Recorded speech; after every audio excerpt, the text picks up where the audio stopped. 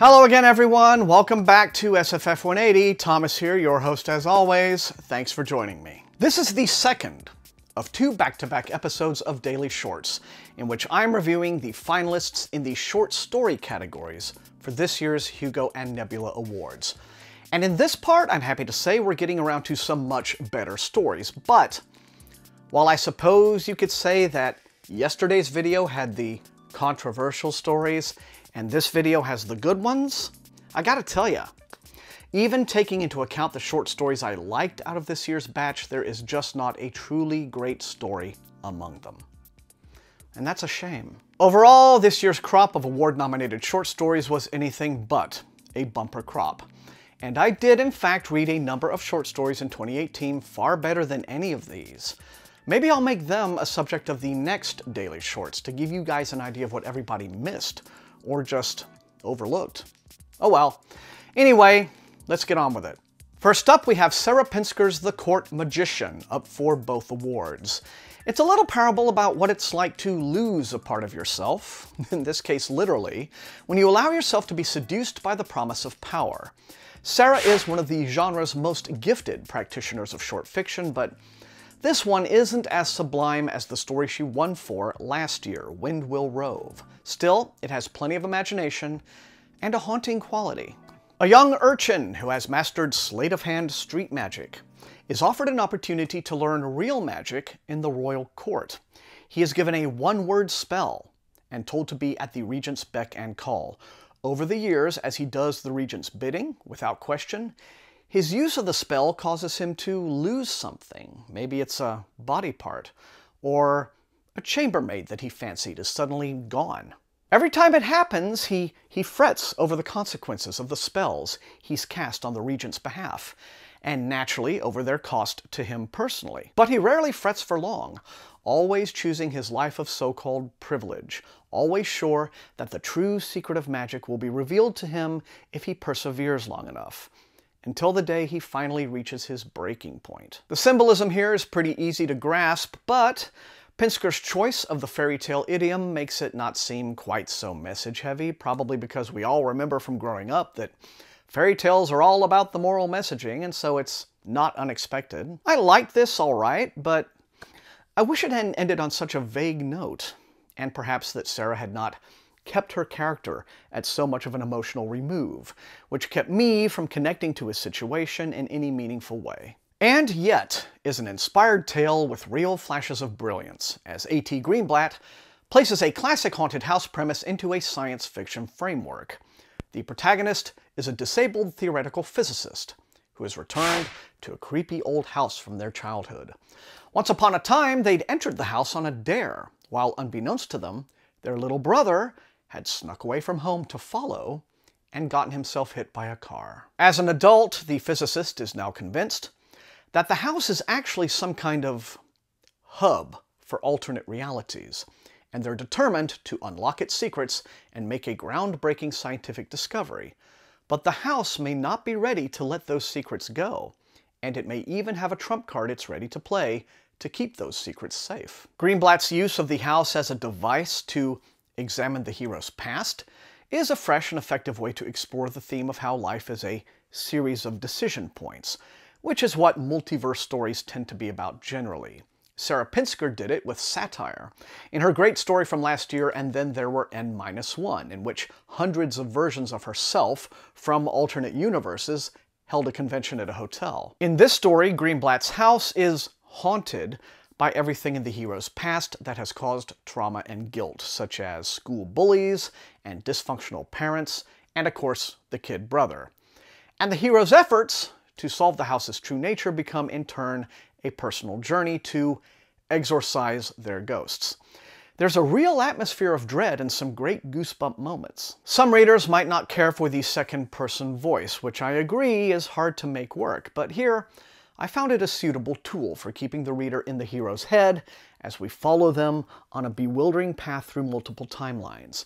It's a tricksy little tale that pays off handsomely. Alix Harrow's A Witch's Guide to Escape, a practical compendium of portal fantasies, is both a celebration of reading and an indictment of an educational and foster care system that often cannot meet the needs of the kids it purports to help and lets many of them fall through the cracks. The narrator is a public librarian who is also a witch. In her own words, one of the 2 types of librarians there are. The other type isn't so flattering, but hey, address your complaints to Alix Harrow. The narrator can feel the way the books in her library reach out to potential readers, can hear the thoughts in their pages, because the books really do have an inner life. A sullen teenage boy keeps coming back to the library, checking out and renewing various fantasy and adventure stories, pure escapism, but through other books and an encounter with the boy's caseworker, a picture is painted of a truly depressed and aimless young man seeking solace and a hiding place from his life. The narrator's sympathy for the boy extends to some serious rule-breaking. She pretends not to notice one night that he's hidden himself under a table and locks him in overnight. Tellingly, no one misses him. And she eventually considers allowing him access to one of the library's hidden, truly magical books, whose existence is only known to librarian witches at all, and which are kept under lock and key. There's a real sense of the redemptive and healing power of reading in this story. But there are a couple of criticisms that could easily be made as well. For one thing, because the teenage boy here is black, and the narrator is presumably default white, some critics have pointed out there's kind of an uncomfortable white knight, white savior vibe to the whole thing. Also, Harrow literalizes the ending of the story more than she needed to, and there's a valid point to be made that escaping whole hog into realms of fantasy, while it might be therapeutic, isn't how you're supposed to deal with real-life problems. It's just running away. But there's another way to take in this story, which is that sometimes running away from certain problems is all you can do. Also, even if you understand that books and stories can only do so much, the therapeutic value of immersing yourself in them can't be dismissed. When I was a shy and awkward and often unhappy adolescent, the books I escaped into helped me connect to ideas and worlds bigger than myself and bigger than the confines of my everyday existence. They brought me a lot of happiness when just being a kid didn't, even as I understood naturally that they were all make-believe. And as for the narrator here, well, what lover of books hasn't wanted to spread the love of reading to literally anyone else?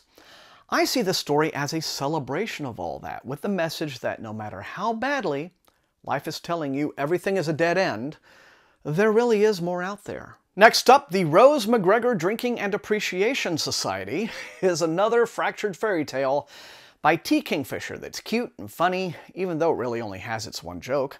Contrary to the fairy tale trope where young human ladies are seduced and abandoned by hot and sexy fae who leave them lonely and pining, Rose is a bold, sexually adventurous young woman who actively seeks out trysts with the fae and then dumps them, leaving them the pining ones. Oh, but of course they're not really pining.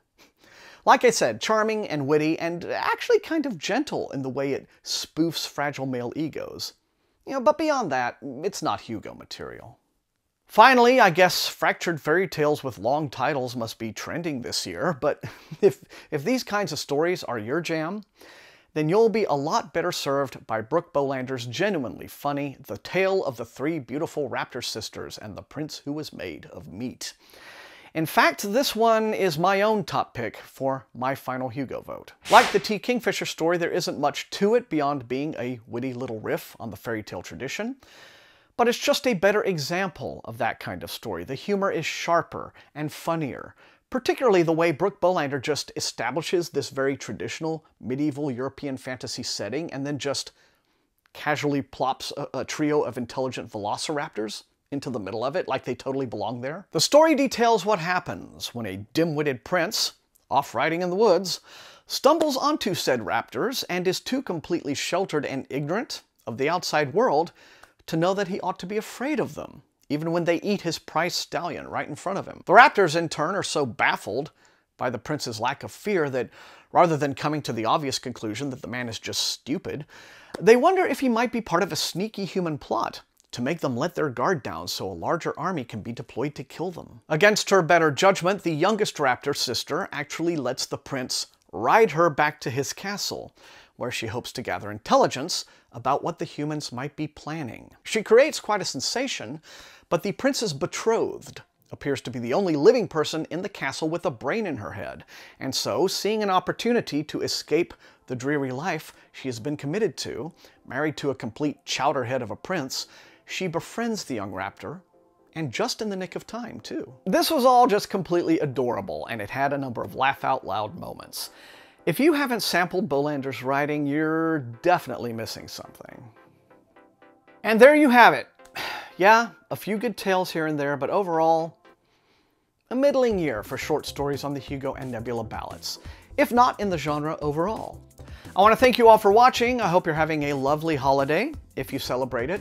Now remember, the most important part, these are reviews. You will not always agree with me, but if you enjoyed watching, please slam that like button, share the video far and wide with all of your SFF reading friends, and above all, please subscribe. If you haven't done so yet, that is how the channel grows.